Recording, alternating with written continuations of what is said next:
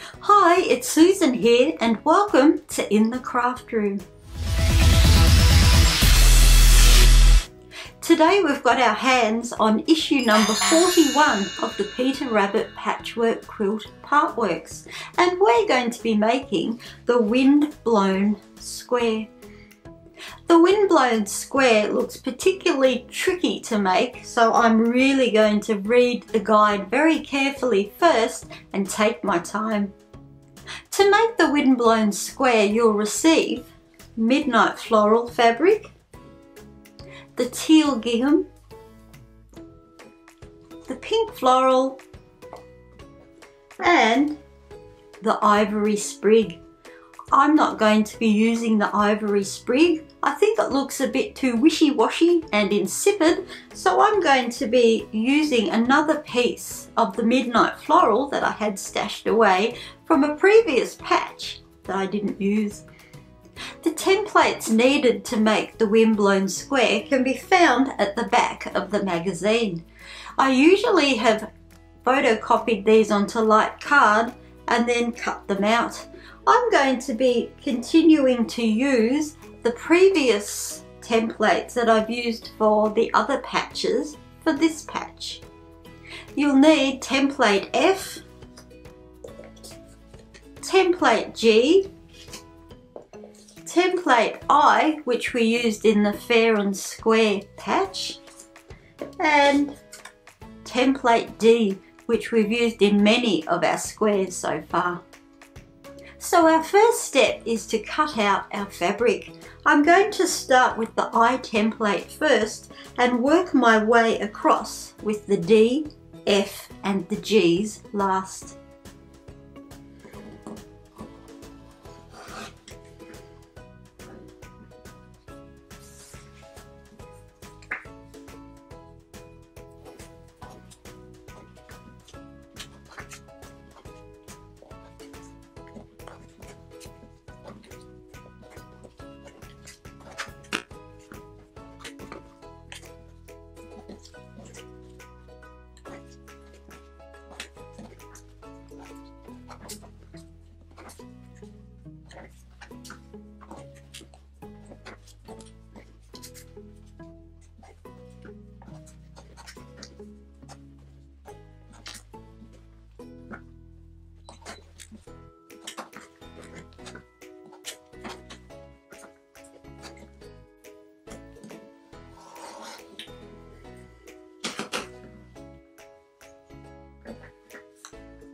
So our template pieces have been cut out.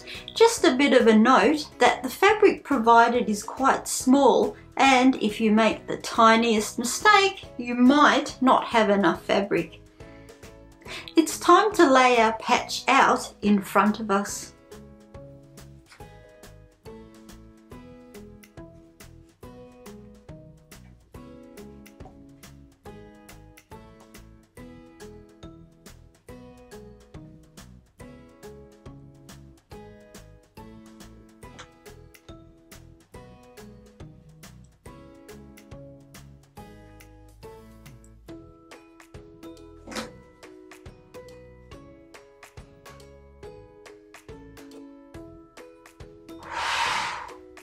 This one looks super tricky. I'm going to set up my machine, have a bit of a read and start stitching. So I've set up my machine, I've had a good read, and they recommend that you sew these pink floral pieces onto our center midnight floral section first.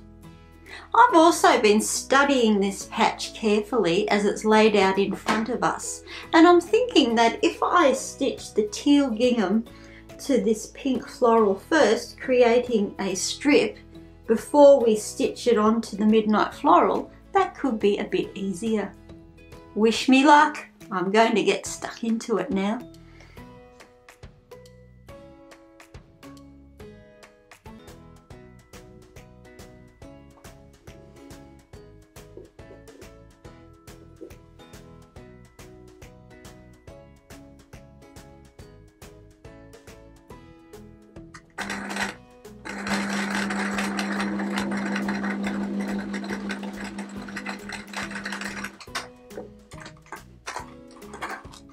And after stitching, don't forget to press your seams.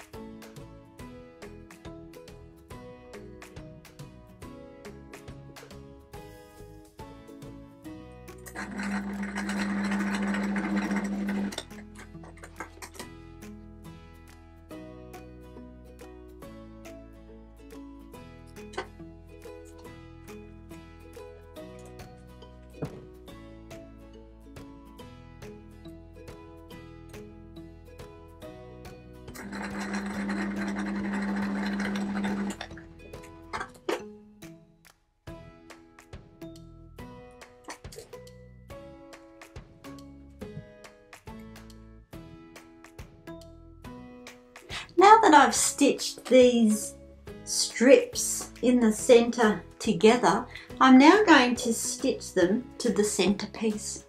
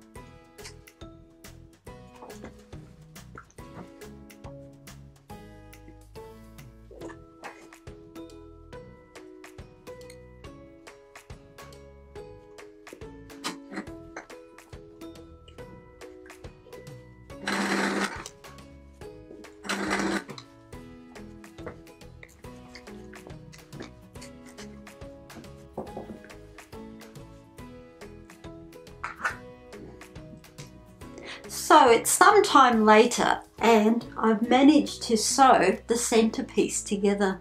This would have to be the most difficult, or one of the most difficult patches that I've made so far. It is looking very wonky donkey, but I've managed to get it this far. Our next step is to sew our two corner triangles together.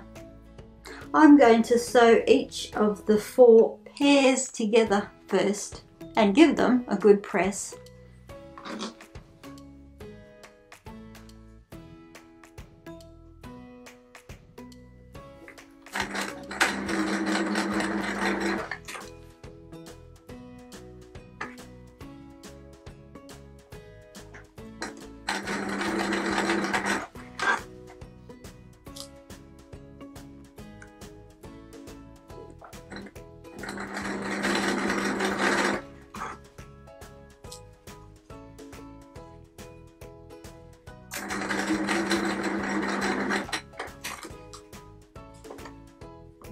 Our 4 corner pairs have been stitched together. I'm now going to give them their press.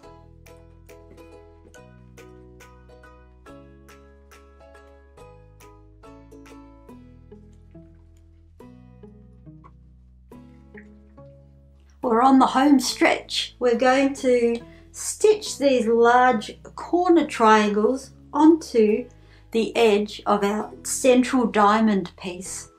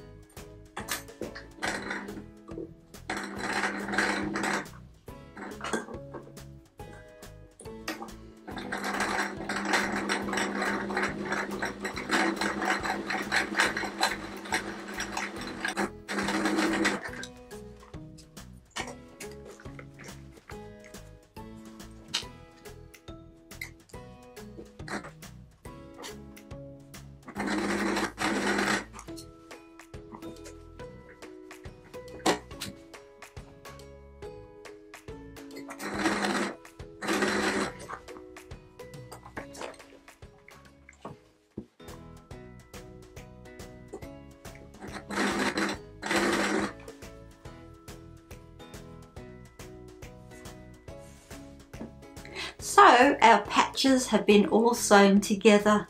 I'm now going to pack away the machine and give our square a final press.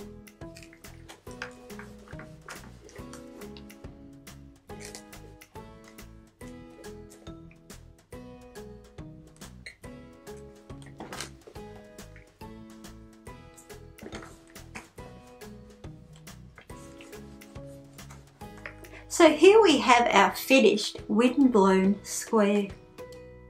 I found this square to be particularly difficult. It was really tricky. You can see that these points here are okay, but the two top joins are a bit dodgy. I'm still quite happy with how it turned out. As with all of the patches, this is the first time that I have attempted this. So when it's all sewn together, I don't think you'll notice these little inconsistencies. I hope you had success and didn't find the Windblown Square too tricky or challenging.